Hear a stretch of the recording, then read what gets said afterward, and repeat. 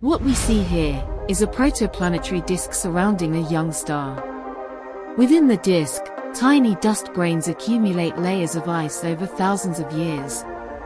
These cosmic snowflakes are swept up by forming planets, delivering key ingredients for life.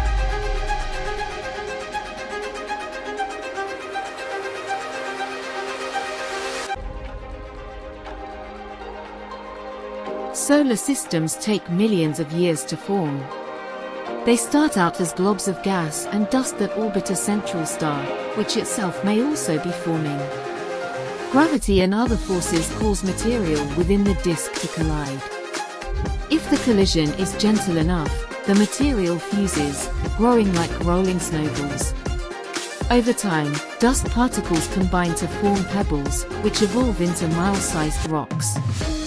As these forming planets orbit their star, they clear material from their path, leaving tracks of largely empty space. At the same time, the star gobbles up nearby gas and pushes more distant material farther away.